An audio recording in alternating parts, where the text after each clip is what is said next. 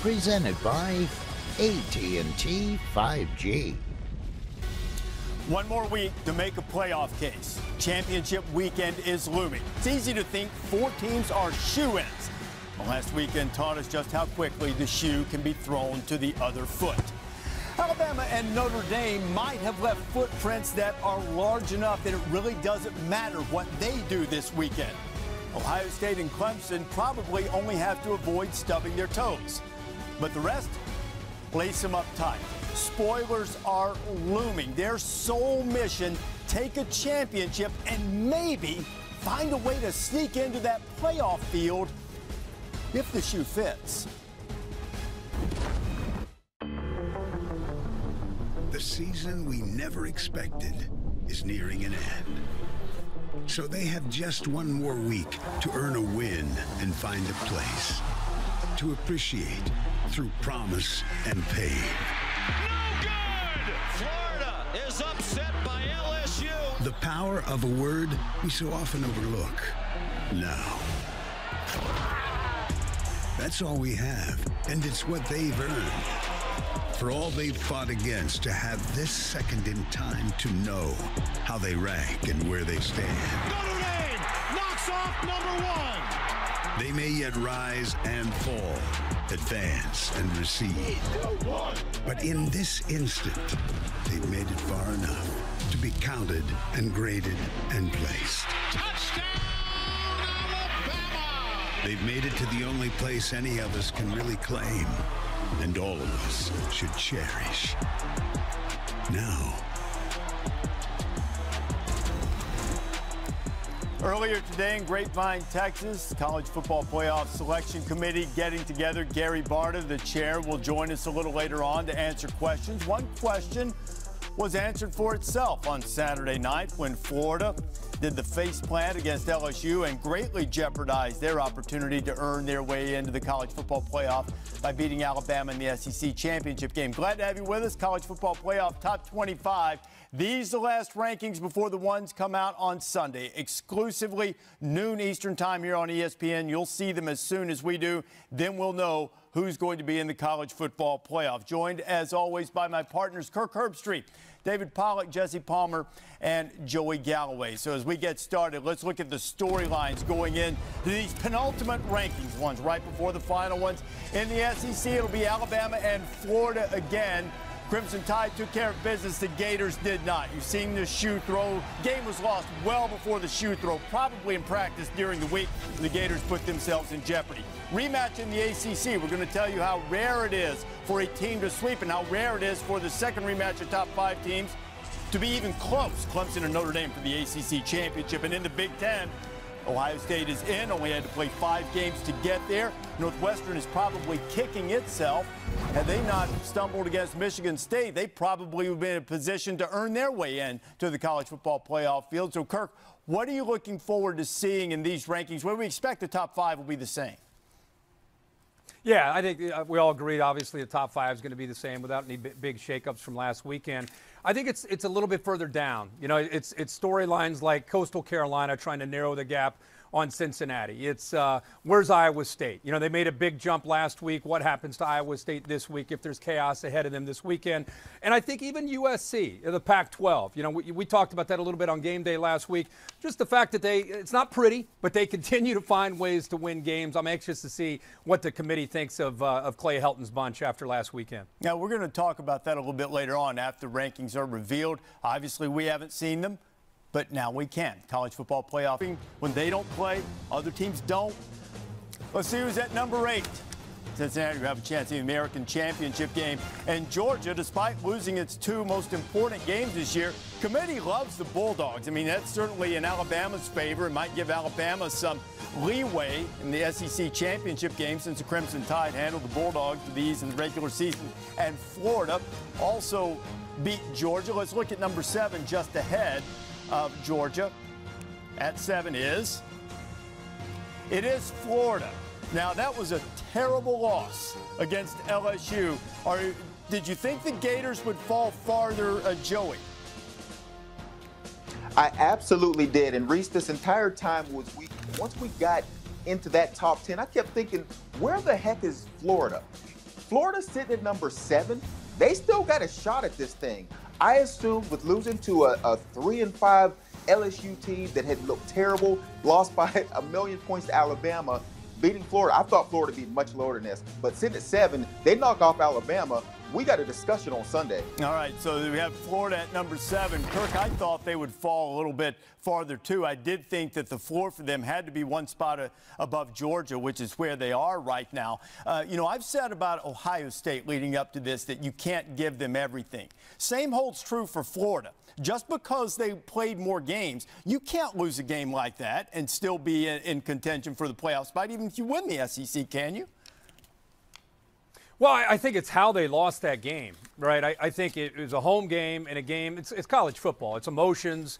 They looked at the film. They thought LSU would just walk in there. LSU had opt-outs. They had everything going against them. And to be candid, I think Florida just kind of – I don't want to say they just showed up, but the way the game went and the way they have looked in recent weeks, that was not the Florida team we've seen. They must be peeking ahead to Atlanta and start thinking about getting ready for Alabama. They'll be a very different team Saturday, obviously, when they play Bama, but there should be a penalty. To me, I'm surprised that they only dropped one spot to number 7. And as Joey said, they're still, if there's if they win and – I don't know if winning is enough. That would be a great discussion tonight. Is winning enough now that we know they're at 7? Would that be enough? If they would have beaten LSU, Jesse, it would be a given. Now, I don't know, but dropping one spot, I think a lot of people are scratching their heads. Well, if they beat number 1 Alabama in the SEC title game, it becomes an interesting discussion simply because an SEC champion has never been left out of the college football playoff in 6 years. Of course, a 2-loss team has never been let in. So really interesting. If they could, the way the Gators defense is played, it doesn't look like they're capable of beating Bama. They'll certainly have to show up and be ready to go much more than they were this past weekend, that's for sure. I don't think a 2-loss team should be disqualified simply because of the number of losses. But if it comes against a team that has played the way LSU has, that's a bad loss. You have to be penalized for it. And up to this point, I'm not sure that look, final rankings, maybe they can't jump the divide and make it into the playoff. But that's a tough one to swallow. I think if they beat Alabama, the best case scenario for them is like Penn State a few years ago. They had the win over Ohio State. Ohio State still ended up going to the playoff. All right, let's look at the top of the latest college football playoff rankings. My producer, Calfman, says the most dramatic way to do this is to start at the top, and then we'll show you where we change. At number 1, we anticipate that Alabama will remain there. The Crimson Tide ran the table in the regular season in the SEC. They are 10-0. At number 2, has to be Notre Dame, right? Fighting Irish, also 10-0, off last week as they prepare for the rematch in the ACC title game that Kirk and Chris Fowler will call on Saturday afternoon from Charlotte. College Game Day will be there against Clemson, who I assume is going to be number 3. Is that correct? It is. Dabo Swinney's Tigers holding firm at number 3. So now we've got 1, 2, 3. You've got an Ohio State team that's only played 5 games. You got Iowa State that we haven't seen, and you got Texas A&M, who's also had a little bit of time off due to the coronavirus. So let's look at number 6. Iowa State, despite the loss to Louisiana, who has a better record. The Raging Cajuns with a 17-point victory over Iowa State in the opener. We like to say every game counts. Apparently that one has been mitigated. At number 5, one spot ahead of Iowa State,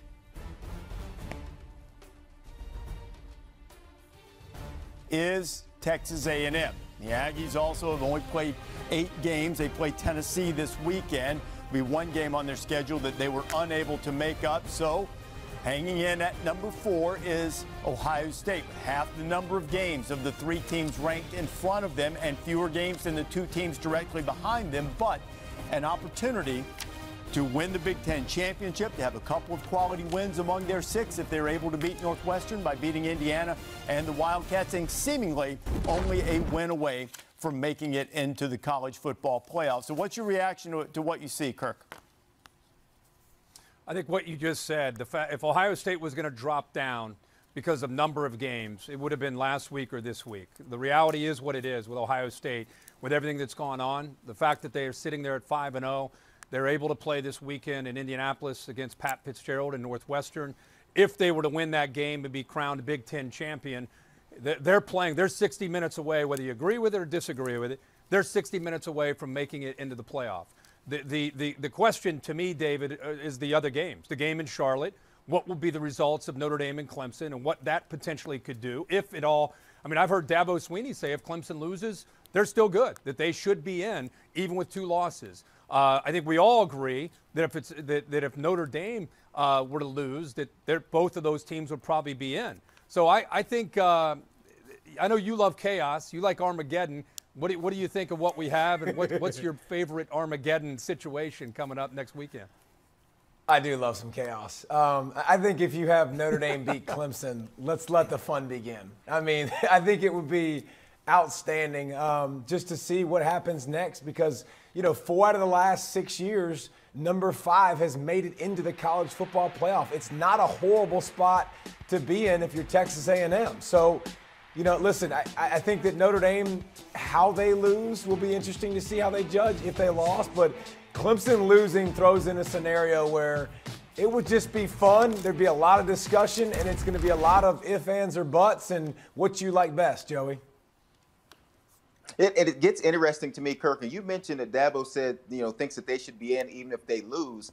Well, if you look at Florida's situation, and Florida just fell 1 spot and losing to a 3-win LSU team, if Clemson goes on and loses to Notre Dame, which is number 2 in the country for a second time, gives them 2 losses, why would they assume that they're going to fall more than 1 spot, which is exactly what Florida did? The other side of it, if I'm Cincinnati, I'm really upset right now. I'm really not happy about the fact that we've fallen a spot each week after not playing, and it's not their fault. And so as we have all these discussions about teams not playing versus teams playing 5 games, how many games you get in, it seems as if some teams are being punished for not playing football games and some teams are not. And so if I'm one of the little guys, if I'm Cincinnati and I'm always scratching and clawing to be considered one of the big boys, I look at this and what's going on and say, look, this is not fair. We're being punished for not playing and it's not our fault.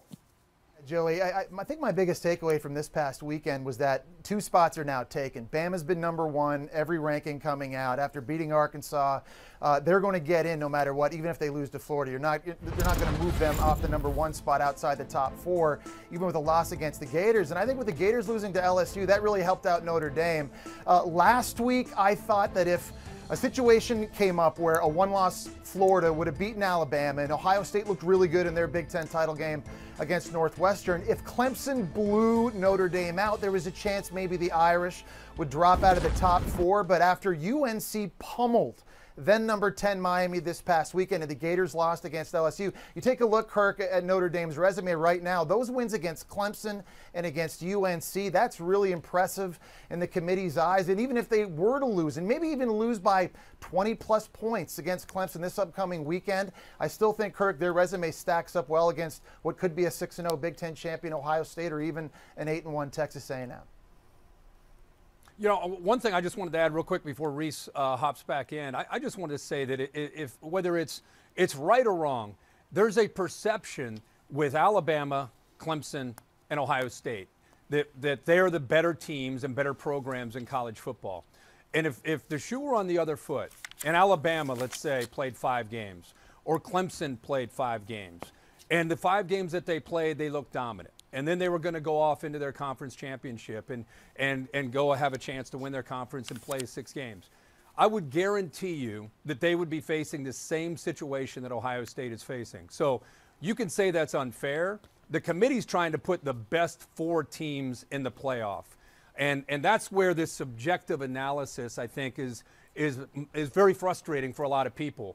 I don't want to say it's a different set of rules, but it's a different perception based on the equity that Alabama and Nick Saban, what Urban Meyer and now Ryan Day's done at Ohio State, and what Dabo Swinney has created at Clemson, because Ohio State was 1-0, Reese, and the AP had them at number 3 in the country. So there's a consensus that they're an elite team. It just comes down to the amount of games. But if Clemson and Alabama had that same scenario, they would also be getting that benefit. Yes. That's true, but those aren't mutually exclusive. That there's no false dilemma there. They would be getting that benefit, but it would also be fair to question them. And I'll go ahead and say it. There is a different set of rules. Now, maybe because those teams are so good and pass the test, the eye test or the football judgment test or whatever you want to call it. Maybe that's as it should be. But I think the thing beyond Ohio State, who I've had ranked number 3 in the AP poll and still do, and I think they can win the national championship. I think the thing below it is what Joey's talking about. I think the frustrating thing is Cincinnati slipping and the infatuation with Iowa State, which is a really good team, but they have a significant blemish to a team that is also ranked well below them with a better record, who, you know, haven't looked as good at times as others. But all those things that we'll get into with Gary Barta, also talk about why Ohio State looks one way and USC looks another with a similar number of games, although I too think that's appropriate. This is what we're looking forward to in Charlotte this weekend. I love this show. I get to get on a soapbox and nobody can tell me to stop talking. Tigers and Irish Part 2 coming up from Charlotte, the ACC Championship game, and the chairman of the College Football Playoff Selection Committee, Gary Barta. We have the latest top 6 from the College Football Playoff Selection Committee. Top 4 remains the same. Top 5 remains the same. Iowa State has moved into number 6. Cyclones playing for the Big 12 championship and maybe with a puncher's chance to sneak in. Florida just behind at number 7 as we are joined by the chairman of the College Football Playoff Selection Committee, Gary Barta, also the athletic director at Iowa. Gary, let's start where a lot of the discussion is centered the last couple of weeks with Ohio State.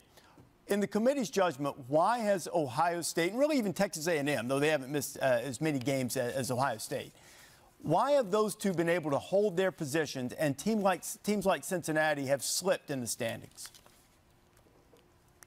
This week is certainly unique, Reese, in that 12 of the 25 teams ranked did not play, and in the top 6, 5 of those teams didn't play. So when it comes to Ohio State and Texas A&M, there was some discussion in that 1 through 5, but really not a lot of discussion of moving anybody. When it comes to Cincinnati, you know, the committee has shown appreciation for Cincinnati from the beginning. We haven't had a chance to watch them play since November 21st, and the teams around them, the teams ahead of them, have played 2 or 3 games that we've been able to evaluate. And one of the things that holds Cincinnati back, again, a great team, they don't have a win against a top 25. So the teams, Iowa State was idle, Cincinnati was idle, a lot of teams in that top 10 that didn't play this week, which created some challenges in evaluation, but not a lot of movement. Understanding, and I agree with, a head-to-head result, particularly early in the season, can't be the be-all, end-all. But there's a pretty wide gap between how the committee is ranking Iowa State and the team that they lost to, Louisiana. How would you describe the reasons for that? Why is there such a gap between those two when Louisiana, granted from a smaller conference, probably not the same overall schedule, but they beat them decisively and they have a better record? Yeah, when you look at Iowa State, one of the things that happened along the way, they beat a highly ranked Oklahoma team. They also beat 20th ranked Texas. They're leading the Big 12. The committee kept watching that defense and that offense improve. They have the leading rusher in the country. And so the appreciation for Iowa State is related to that. As it relates to Louisiana, a terrific team, they did beat Iowa State. And you know, the committee certainly gives them credit for that. Their loss was to Coastal Carolina. They'll have an opportunity to play Coastal again in the Sun Belt, 2 really good Sun Belt teams. But what Iowa State has done since that loss, it's more to say, it says more about that than it does about Louisiana's play. I think that most everyone that looks at this objectively would say the top 4 teams that you have are the 4 best teams. They are the 4 most powerful teams, and while Ohio State hasn't had as many opportunities, they've looked terrific when they've played. But if there are upsets this weekend, how would you describe the opportunity for an undefeated Cincinnati or an undefeated Coastal Carolina with couple solid wins on the resume? And Cincinnati would get a victory over a team that's currently ranked if they beat Tulsa. How would you describe the gap that they would have to cover to be able to make it into the playoff as opposed to just a New Year's Six game? Well, we have 10 championships coming up. I hope we get an opportunity to play all of them because, is always the case, it's ranked teams against ranked teams. And so we're going to have 10 new games to put into the mix and to evaluate. I'm not going to speculate on how it all might come out, but this is a weekend. One of the reasons that it's so exciting is we get to see 10 matchups against teams, all of whom are ranked. I think all of them are ranked, and it should be an exciting weekend. Based on the discussion in the committee room, Gary, the two teams at the top, Alabama and Notre Dame, are they viewed as being, maybe along with Clemson, are those teams viewed as being significantly ahead, both in accomplishment and in football judgment, where they might have some leeway this weekend? Alabama is undefeated. I mentioned earlier in the top 6 there was only one team that played this week. They beat Arkansas 52-3. Offense, defense, special teams. They're just from top to bottom. They're a fantastic team. Notre Dame also undefeated, and their defense has really impressed the committee. The Ian Book got better and better as the year went along, and so watching the ACC championship, watching that game between Notre Dame and Clemson, I know I'm looking forward to it. I'm sure the committee is as well. And we're certainly looking forward to it as well, Gary. I'm also looking forward to chatting with you on Sunday when the final College Football Playoff Selection Committee rankings come out. We find out which 4 teams make it into the College Football Playoff. Always a pleasure, my friend. Thanks for joining us. Thank you. All right, there is Gary Barta, who is put in the difficult situation to answer those questions for the 13 committee members who get together and come up with these rankings. And it's not done in a traditional form where you just list 1 through 25. They vote for them in groups, and sometimes that creates a little bit of movement. Probably have seen a result of that with Cincinnati's slip the last couple of weeks. Now, as you know, the College Football Playoff semifinals are scheduled to be played on New Year's Day in the Rose Bowls and the Sugar Bowls. Now, in the Sugar Bowl, you'll be able to have fans. That is not the case right now in the Rose Bowl. And just a little while ago, the executive director of the College Football Playoff, Mr. Bill Hancock, issued this statement. He says, at this moment, College Football Playoff looks forward to playing one of the 2 semifinal playoff games at the Rose Bowl as scheduled. As we move forward with our planning, we continue to hope that the Rose Bowl's appeal to government officials to allow the families of student athletes to attend will be permitted. Just as student athlete families will be welcomed at the Sugar Bowl, the other New Year's 6 games, and the championship game in Miami. Statement goes on to read this way. Given the vast space inside the Rose Bowl Stadium, we are confident that if families were able to attend, they could do so in a safe and socially distant manner. For many families, this will be the last chance they have to see their sons play college football. We understand that under California's COVID-19 protocols, fans in general will not be able to attend. We hope the small number of families who want to attend will not be prohibited from doing so. That is the end of the statement. Very important, perhaps, to note the first phrase in this statement at this moment. Tigers and Irish Part 2. ACC championship game coming up in Charlotte. A little historical perspective when you come back. Coronavirus. This type of rematch really hasn't seen very often since the AP Polo era started in 1936. Just the 4th time. The previous 3, first game close, second game the loser won in a blowout. No teams have met 3 times in a single season since 1909.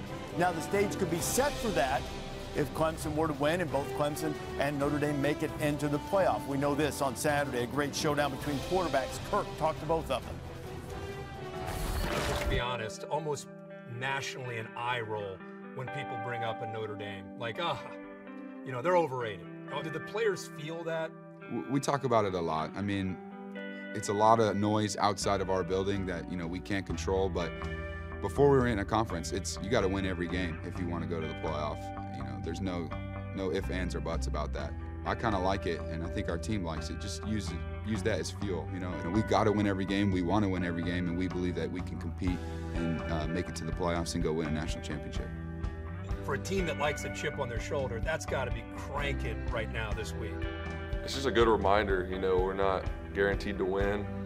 You really just have to take it week by week, and you gotta give it everything you have every week. You can't take a week off. What a game it's going to be on ABC Saturday, 4 o'clock Eastern Time. Clemson and Notre Dame, ACC Championship, playoff berth, I believe potentially the Heisman Trophy could be influenced greatly. If not, the leader emerged from that game. Trevor Lawrence maybe making a late surge, or Ian Book that David has advocated for 4 o'clock Eastern time. Tigers and the Fighting Irish for the second time this year. The Pac-12 championship game, a little bit unusual. Washington can't play because of COVID protocol, so it'll be Oregon taking on undefeated USC. The Trojans up to number 13 in the latest playoff rankings, but not getting near the type of respect that Ohio State does. Here's SC Athletic Director Mike Bolt. Well, obviously, I think their brand and their recent performance certainly helps them immensely. I mean, coming to SC after spending 6 years in the state of Ohio at the University of Cincinnati, I get a good sense of what their prowess is and the way they've accomplished so many different things. So, you know, my hat's off to them. I've competed against them from numerous institutions, and I understand that. I think that's why Friday's a big opportunity for us. I really do. I mean, when you start comparing some of the different power indexes and so forth, you know, we'll see how that shakes out. But our focus right now is on Friday. And that's exactly where it should be, as the Trojans can win a Pac-12 championship, and that means something. But for the purpose of our discussion, we talk playoff here. Now, USC has the same record as Ohio State, but in my judgment, they're not close to the same teams. SC's had to pull a couple games out of the fire. One of them against a very poor opponent, the other two against very average opponents. You look at this now, and big brands do get the benefit of the doubt, Kirk, and if USC had been dominant, I think they might have gotten some of the benefit of the doubt that Ohio State has gotten, but they haven't looked the same. You look at the two teams play, and Ohio State has controlled its games in a far greater manner than the Trojans have. Yeah, you know, people bring up eye test, and you can use eye test or you can actually use metrics. I mean, you can look at the efficiency. It favors Ohio State considerably, is what you just said. Game control favors Ohio State considerably. The strength of schedules is in favor of USC. Neither one is great, but the difference is the way Ohio State has played. You know, Ohio State, they've had huge leads on some teams and have allowed teams to come back, and they still are up very high as far as game control. So I think that's the biggest difference. That and Joey, the team that was coming in. You know how you're not supposed to look at teams before the season starts, but with the team that Ohio State had last year and a lot of those players coming back, I think Ohio State had a lot of momentum coming into this year, and I don't think they've done necessarily anything to diminish that based on the games that they played in. No, and it's always interesting to me, and we've always had discussions about, you know, at times you don't control your schedule. And especially in this season, you had zero control over your schedule. So if you're going to play an Arizona State team that is now sitting at 1-2, you can't have tipped passes at the end to find a way to beat them by 1 point. That was the moment when all of a sudden it was like, uh-oh, USC might not be as good as we thought. And then they play Arizona the next week, who is now sitting at 0-5. And it was a 4-point victory. Again, very close at the end.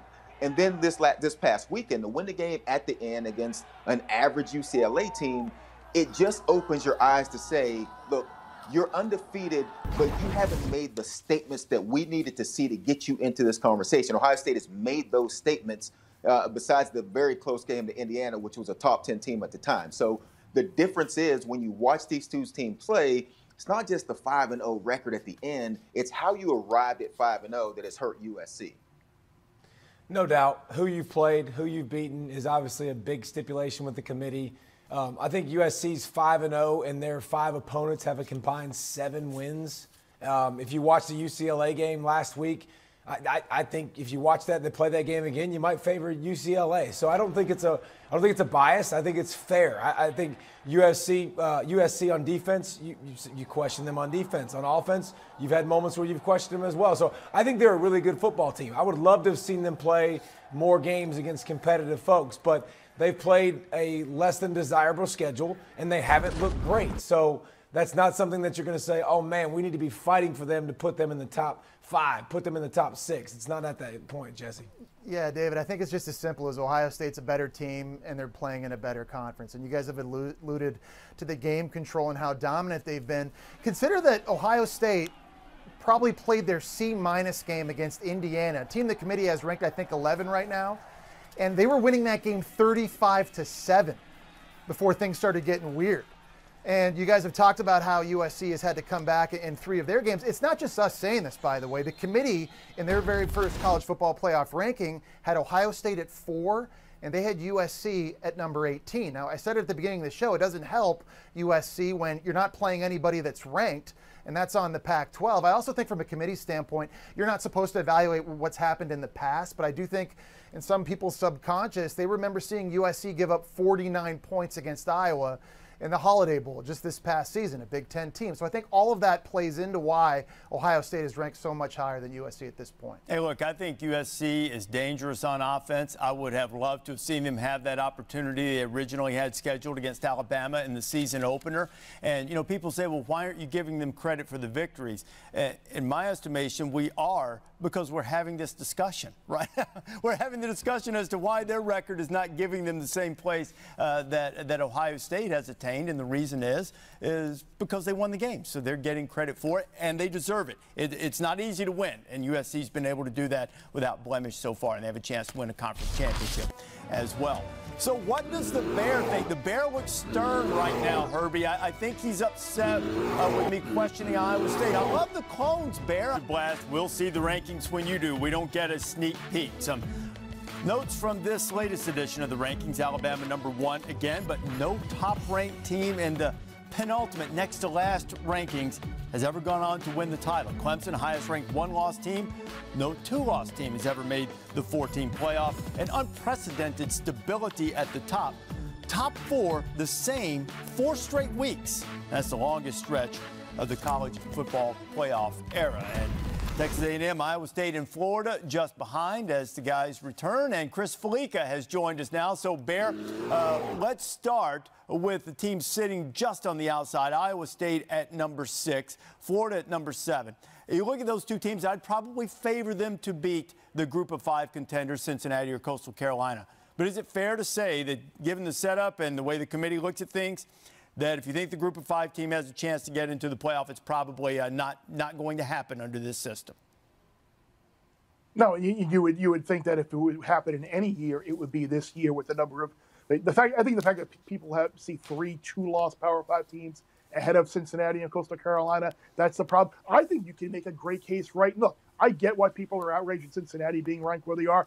I'm more outraged that Cincinnati is ahead of Coastal Carolina right now. I think if you look at Coastal's wins against BYU, Louisiana, Appalachian State, and I know Kansas isn't good, but it's still a Power 5 win, they've got a heck of a lot stronger resume than Cincinnati does right now. And I think you look at the efficiency ratings, and they're kind of comparable. But I think Iowa State here is a team that a lot of people are really scratching their head about. And look, I get they have 2 losses, and I get they lost by 17 to Louisiana, and there were circumstances in that game. There was a touchdown with 10 seconds left. There were 3 non-offensive touchdowns in the game. Charlie Kohler didn't play. It did happen, though. But I think people have this assumption that, like, Iowa State's like this garbage team. If you go back since Halloween, Iowa State has a higher overall team efficiency rating than Notre Dame does. They're right there with Clemson, like a couple of decimal points behind. The only teams ahead of Iowa State in terms of scoring margin since Halloween are Alabama and Oklahoma. This is not like some team that's just squeaking by and they really aren't getting. Again, you have to remember they lost to Oklahoma State, they lost to Louisiana. But if you look at their performance later in the year, like Gary Butter was talking about the way they're playing and that they've been dominating teams, that's why. That's probably what they're looking at. Bear, usually we throw you in the corner on the game day set. You got a sweatshirt on and a hoodie, and now you got a pocket square. You got the sport coat on the Tuesday night show. You step it up a notch.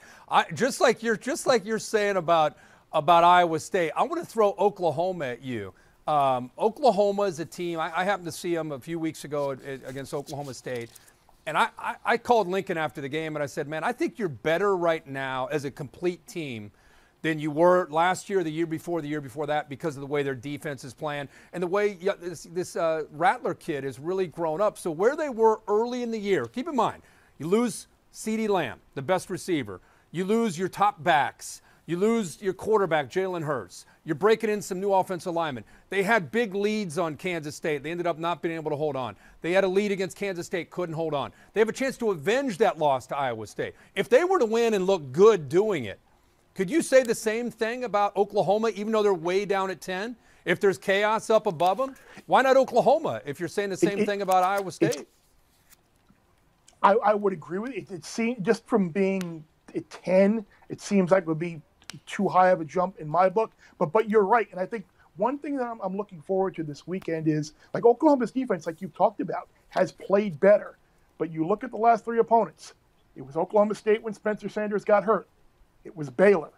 It was Kansas. So now they face a much more dynamic Iowa State offensive team with Breece Hall and Purdy and those receivers have been playing better. But you're right. If Oklahoma were to pick up a win over the team that the committee's ranking 6th right now, and they're a conference, that's ultimately going to. This is the situation we're talking about. The only way this comes into play is if Clemson were to lose against Notre Dame. I think everybody's assuming that Clemson's going to beat Notre Dame, and we're not going to be there. But if Clemson were to lose to Notre Dame again, you're looking at the pool of eligible teams there. Well, not eligible, but you've got the 1-loss A&M team who's not a conference champion.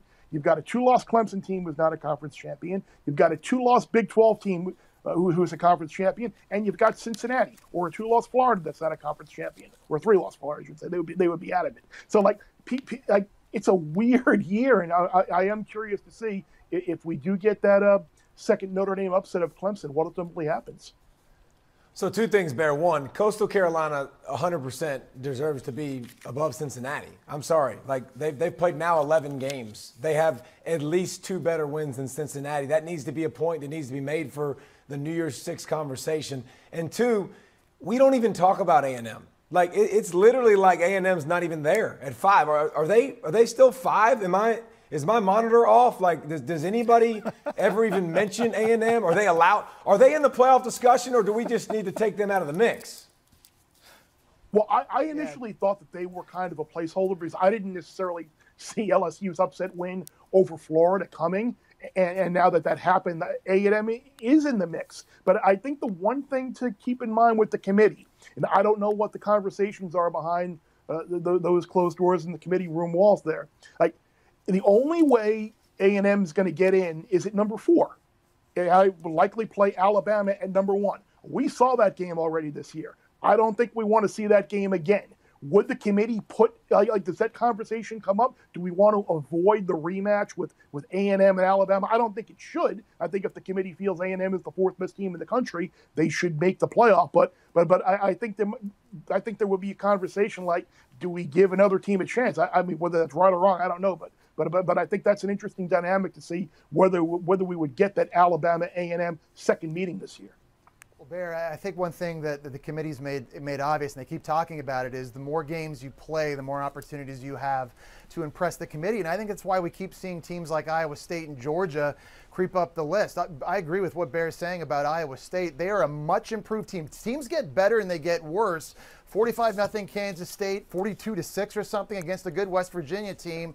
The way they run the ball, their scheme on offense and their defense, and Brock Purdy making better decisions has made them a better-looking team. JT Daniels has been a total difference for Georgia since he's taken over as well. I do agree with Cincinnati still being ranked ahead of Coastal Carolina, though, Joey, and that's just an eye test thing for me. I think both offenses are good. I know Coastal Carolina has a better resume right now, but to me, Cincinnati's defense far superior to what we've seen from Coastal Carolina. So I understand why Cincinnati's upset, out of sight, out of mind, and they're slipping. But I think where they got those 2 Group of 5 teams right now, I'm okay with. I absolutely agree with you on the Cincinnati thing. I don't even think that's close. When we look at Cincinnati and their defense and what Luke Fickell and Marcus Freeman has done there, their defense might be better than every team ahead of them in the way they play, the different styles they run of their defense with the 3-4 and everything they do. I think they're really good. It's interesting to me, though, Reese, when you're talking to Mr. Barta earlier about Iowa State, and he mentioned a win over a highly ranked Oklahoma team. That Oklahoma team was 1-2, coming on their second loss after getting beat to Kansas State early in the season when Iowa State beat them. So it's always interesting to me how we view these wins and losses by these teams.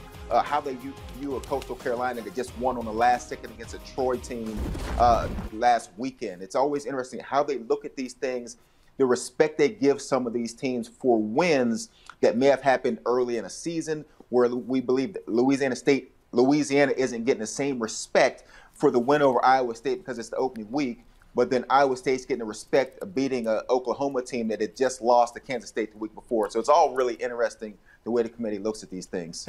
Let me be clear. Louisiana has escaped a lot in their games, but they've won the games. Iowa State looks like the much better team right now, but that just seems like a pretty wide gulf. And as for the Cincinnati Coastal discussion, that's important because remember, the highest ranked Group of 5 champion makes it into a New Year's Six game. That would be something that's out there for both Cincinnati and Coastal Carolina if they were to be champions of their respective conferences. That's the way the top 6 right now looks. And hey, look, Iowa State's really take a quick look at the All-State playoff predictor. You see the percentage chance of making the playoff. Want to point out the predictor forecasts the final playoff selection committee selection based on the committee's past behavior. A little bit of a quirk this year, obviously, with a few number of games being played in some quarters, and that was responsible for some of those numbers. Final rankings come out Sunday, noon Eastern. We will be here to see them when you do and to debate them as we always have. For Kirk, David, Joey, and Jesse, and the Bear, it is Sports Code. I'm Reese. We'll see you later.